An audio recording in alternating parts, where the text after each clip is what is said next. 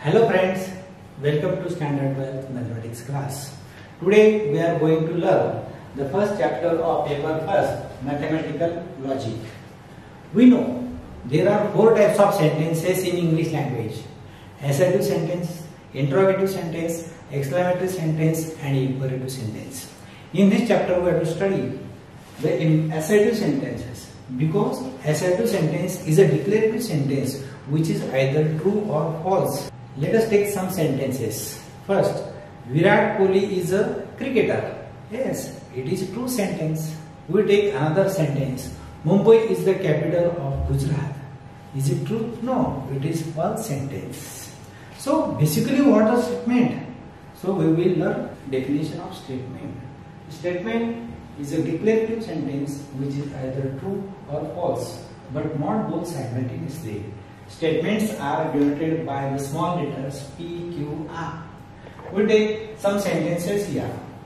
Delhi is the capital of India. Is this sentence is true? Yes. As this sentence is true, that's why we can say that it is a statement. We take another sentence. An integer is a real number. Yes, we know every integer is a real number. That's why this sentence is also true sentence. So we can say that it is statement. Now third, 3 is an even number. This sentence is false sentence, because 3 is odd number. So it is a statement, but it is false statement. Now 2 multiplied by 7 is equal to 15. 2 multiplied by 7 is equal to 15 is false statement.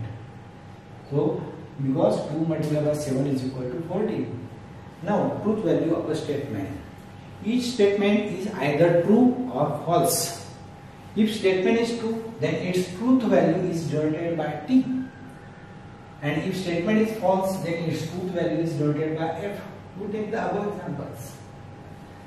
Delhi is the capital of India.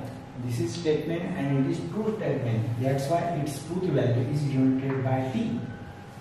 This is also statement. An integer is a real number and it is true statement. That's why its truth value is also denoted by T.